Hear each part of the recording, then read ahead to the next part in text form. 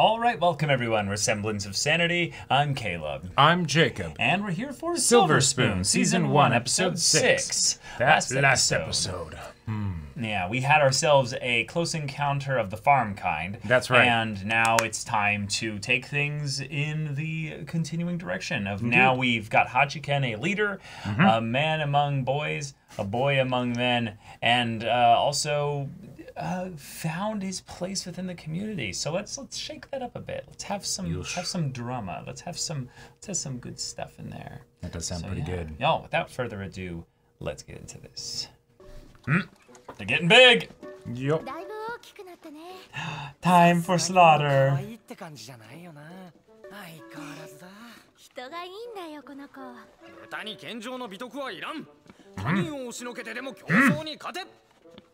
Yep.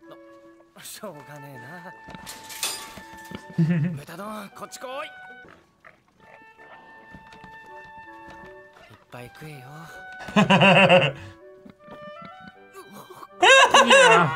Still super cute.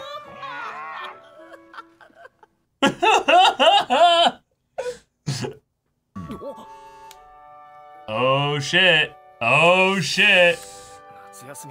静かな寮にこもって勉学に励みつつ豚丼と馬を世話する成功うどくの生活を。あ、あきとくんは夏休み実家に帰らないの？ねえ、行くとこないならうち来ない？お父さんと母さんいないの。What? Ah! お父さん、Mom and Dad aren't there. 来させちゃってさ。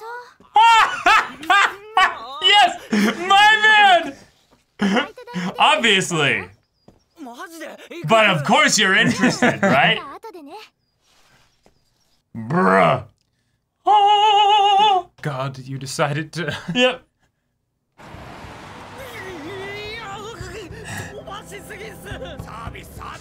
Big farmhouse. Bro! He's yoked! About this. Holy shit! Oh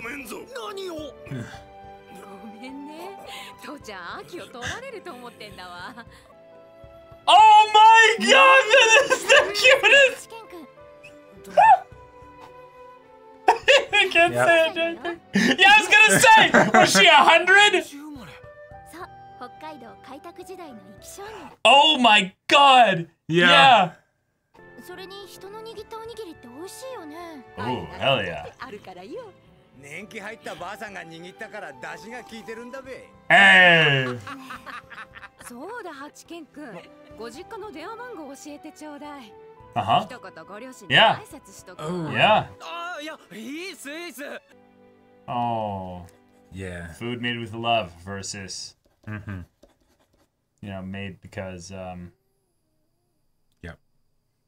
Oh, it's cool. The way the screen reflects over his eyes, almost like there's like a tears, like there's sadness in there. Ah, he didn't tell him then! Yeah. What is he doing? あ、はい。 City boy!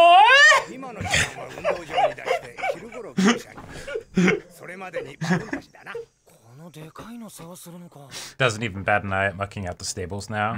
Yep. Yeah. Exactly what I was thinking of. It's Bezos. アキさん、ここ行ってもうムコさん捕まえてきたんかい。バイトに来てくれてる友達ですよ。アキちゃん、後継ぎなんだから早いとこいいムコさん捕まえとかんと。大丈夫だ。アキはしっかり者だから安心して牧場任せられるわ。Ah. This is how everyone ever talks about. Okay. 実家に連絡入れてないでしょ。ちゃんと話した方がいいよ。こじれちゃう前に。いや、メールで言おうと思ったら県外でさ。Yeah, you should call on our landline then. なら、いっちゃんちの方が高いから繋がりやすいかも。Oh. ママんち近くだっけ？あちけんくん手止まってるよ。こんなんじゃバイト代出せないよ。あ、はい。I love it. ハチケン君は It's a 4 generations household. I love it. 搾乳何時ですか？5時半だ。その辺散歩してきます。お、行ってらっしゃい。Wait, what? See, they're farmers.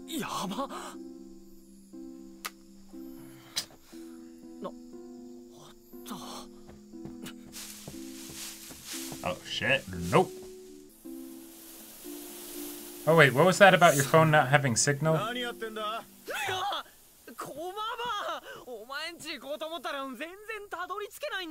This is my place. It's a fixer-upper, but we're working on it.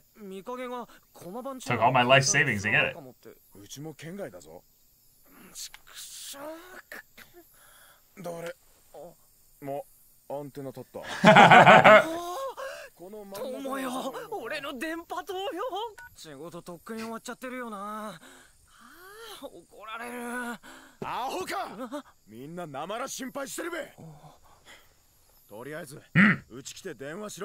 Yeah, people being worried? Oh. そんなのどう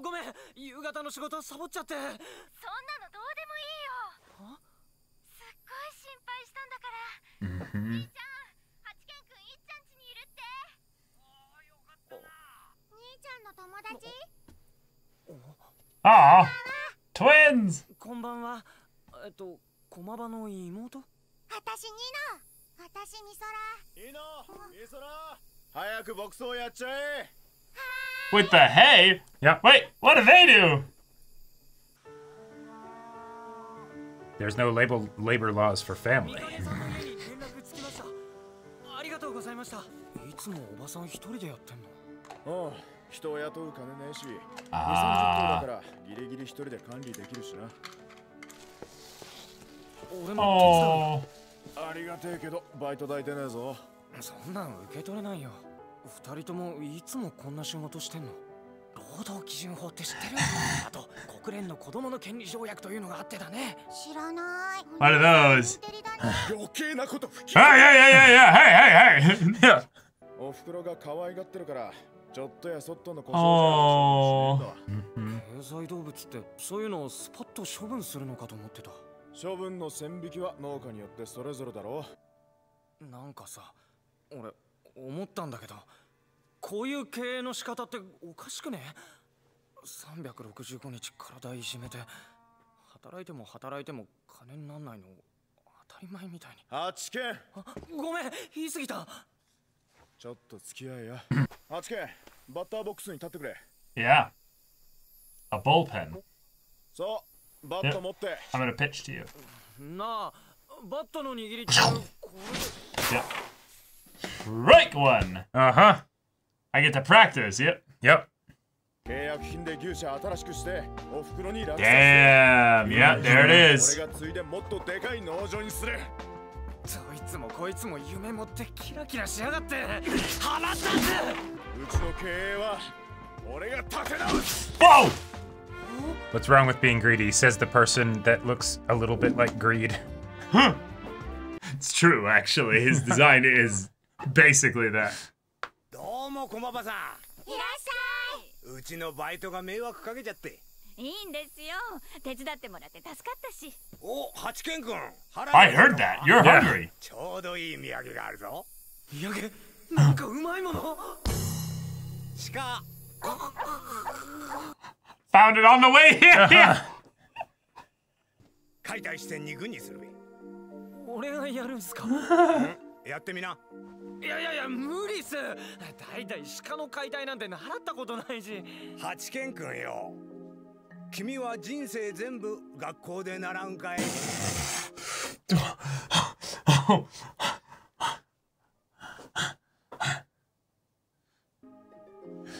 だ。豚丼に比べりゃ赤の他人みたいなもんだ。やれる。Oh, the eyes staring back at him. ああ、目があっちまう。嫌なら無理すんな。包丁よこせ。一郎。これはハチケン君の仕事。Oh. うっす。逃げてきた場所でまた逃げるのか。Sure. まだあったかい。ここで逃げて人任せにしたら豚丼食う資格なんて。俺ら馬に食わせてもらってるからよ。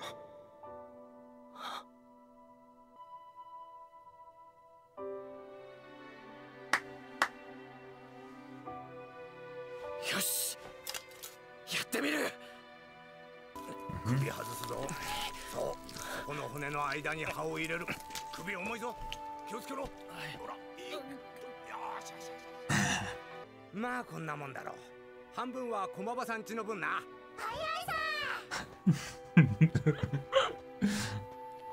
お疲れ。お疲れ様。 Yeah. 手洗ってきたら？ Oh, yeah. Mm-hmm.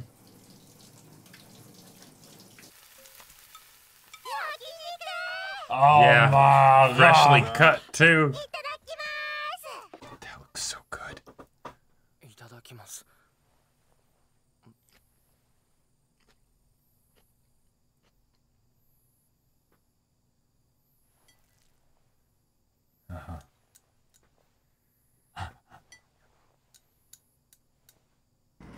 The similarity in smell to the meat Sure. gets accented by the. 今日も Oh. 全然見加減の労働力になんなかったから、だから仕事よりまず俺が無事だったことを喜んでくれてびっくりしたっつうか。いっちゃんのお父さん過労が原因だったし、今もお母さんがオーバーワーク気味だから思うところがあるんだよ、きっと。そっか、ますますへこむわ。浅はかなことしたな。家の人にメールをくれた？うん、おかげさまで。よかった。 Won't get a text back for until the end of the summer, but Yep. yes, that's the best part. Mm-hmm. I remember doing this, being on the Oh, truck on the yeah. back and like holding the thing. Yeah. Bro, no, not a good time. 満天の星。荷台にはイカゲと俺と熊の死体。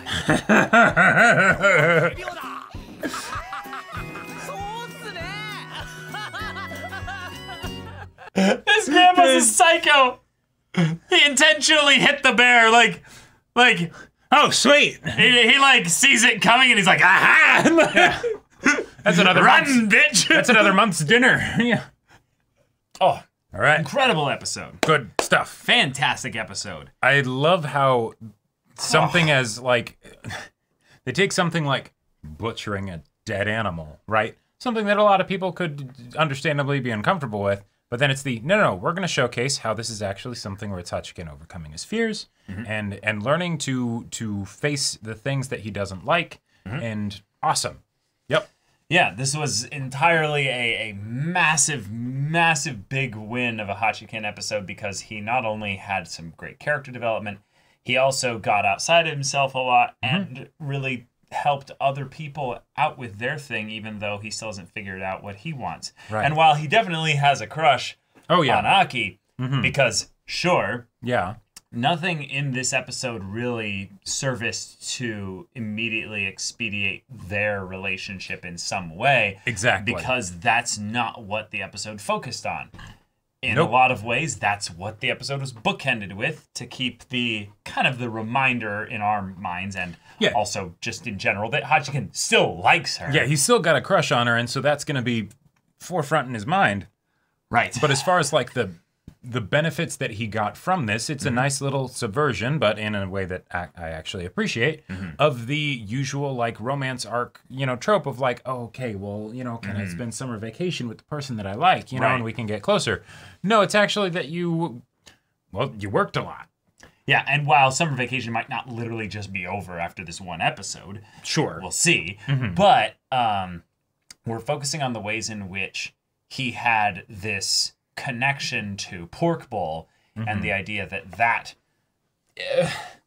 loneliness, I would say, that he's had here I like it. was kind of being kept from being addressed because he was attaching himself to the easiest thing available to him. Cute little pink, animal, but it's the no, you can't get attached to that. That's Right. That's gonna get chopped up and eaten. So Yep. you, even that you have no, relationship with any of the animals involved in this thing here, this should be easier, right? Right? And in some ways it is. In some ways it is, but it's also but I can't hide anymore. I can't run away, as he was saying. I have to address this directly.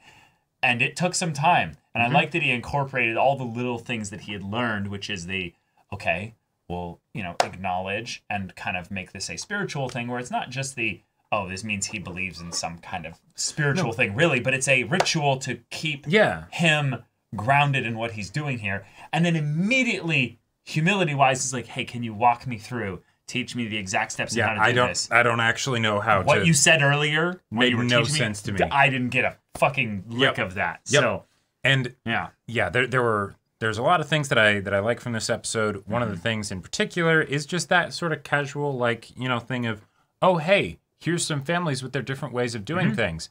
And he sees all of the ways in which he's like, wait, but this seems terrible, right? Like you're having the two little ones still be working at 8:30 at night. They're helping little kids. Yeah. They are little kids. Wait, they know about labor laws. Right. Hey, don't tell them about that stuff, right? And it's like, oh, okay, that's your perspective, but then also there's all the stuff of oh wait, you were worried about me.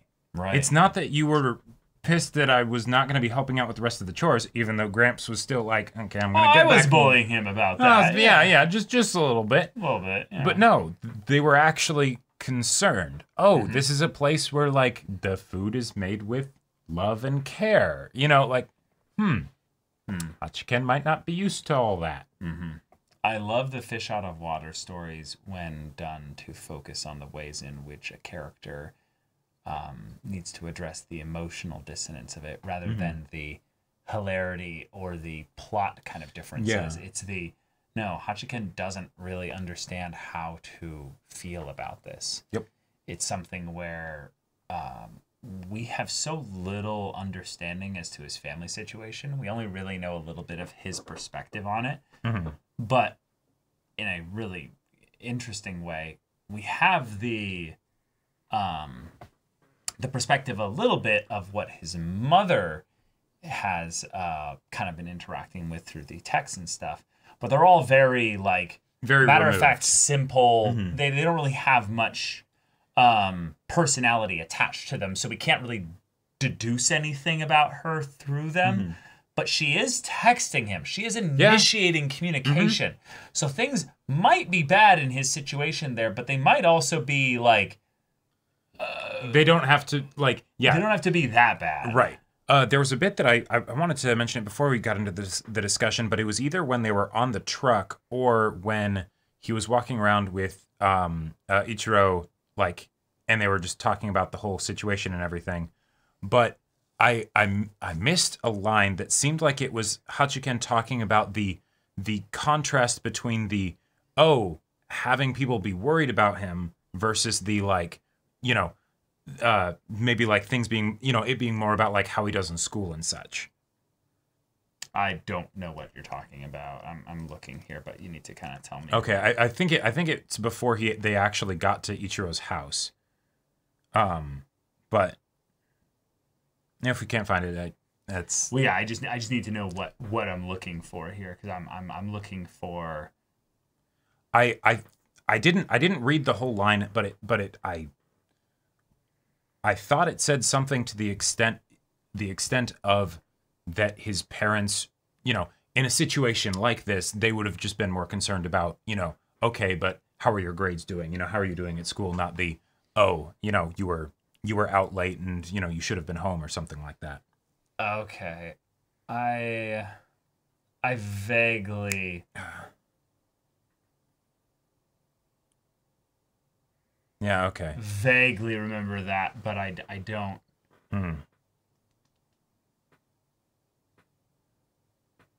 Okay. Yeah, I don't. I'm looking through this area here, and I don't see anything about that. Yeah. It might be something that comes later, and it's just not with Ichiro. Right. That's the only thing I could really think about is that it's something that comes after. But maybe regardless of the specifics of the line, it was communicated in this episode that that's more or less what the situation was, even if we don't know the details, right?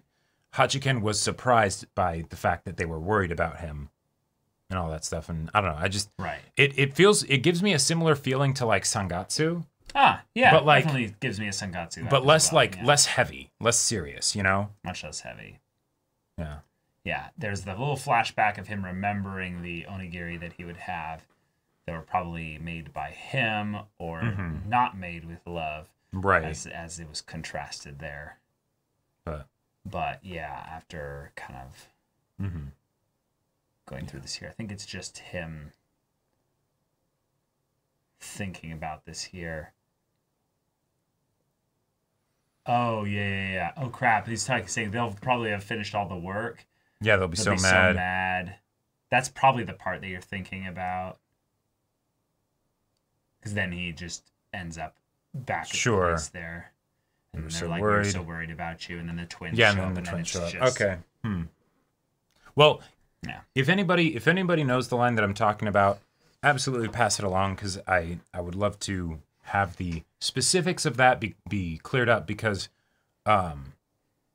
this show, I love the things that this show does with Hachiken and his whole like family situation that's not good, but with the way that it very much keeps it like, you know, a removed thing. I would, you know.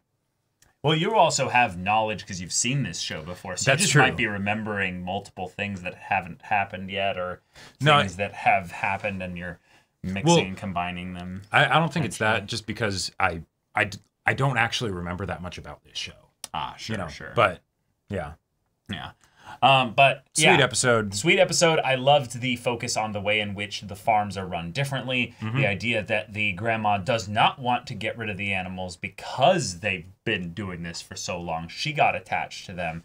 And in a lot of ways, the system that they are running here is not the best one or the optimized one. But it's what they got. How a milk farm is meant to be run. And then the one with the girl who has the Giga farm, that's how you actually should optimize a milk farm for from a business maximum standpoint. Well, yes, every farm is a business, but it's the thing in which they're running a bad business. Right. They are running a business poorly because of probably a bunch of little things that all add up to where they actually can't hire anybody. Right. It's a 2-generational home instead of a, 4-generational home like Aki's got, things like that. Yeah. Right. And we can see some things where the stuff with the Mikage farm, where it's the dad has a back brace and he's working, and it's they're headed in a sad, dark way to the place where Ichiro's family farm is at. They're just a different type of farm because they're exactly. They're a horse farm more than a dealing with the same kind of conflict of overwork being a legitimate issue, even if maybe so far at least they're lucky and their dad didn't die. Yeah. But he's already kind of lame already at this point. Yep. So that's its own thing. Good thing Grandpa's around and still fit and kicking. Yeah. Grandpa is literally carrying the place. And so regard. Yes, he will absolutely be like, no, this young whippersnapper comes in and slacked off on work. Yeah, I'm absolutely having him butcher this deer. Because that's the other difference. Hachiken is not coming in to work for free. No, they're paying him. Hachiken is getting paid. This is a part-time job. Right. Their farm is doing, at the very least, a bit better than Ichiro's family's farm. Right. They had a horse buyer coming in specifically like that day. Yeah. Which means it's not this is a very special random day that never happens that often. It's this is the guy. He buys horses. But I absolutely could see it being something where, like in a more extreme version of sales with commission and things like that. It's okay, we just sold a horse. Awesome. We can loosen up the belt a little bit. We can all right, cool. Yeah. Oh, it's been a while since we've sold a horse. Well, that's the thing, is that if you have a cycle, the buyer probably comes in seasonally. Oh, sure. He comes in probably once every 6 months, once every year, or something like that, and with regularity buys a horse. So he's like a consistent form of income, probably. Well, right, as long as they can, make sure that they have horses that'll impress them and things like that. Hence she's got a, talking nice about all the specs of this horse, because it has such a big impact on their lives. Right. But yeah, we saw some instances of Mikage or Aki being like, yeah, they're really emphasizing this husband thing. Mm-hmm. Really emphasizing I'm going to take over the farm and all that. Yep. Mm-hmm. Yep. Yep. And the thing is, it's one of those things where we see the family, we love the family, but then there's these other elements, right? Where it's like, the uncommunicated things. Uh-huh.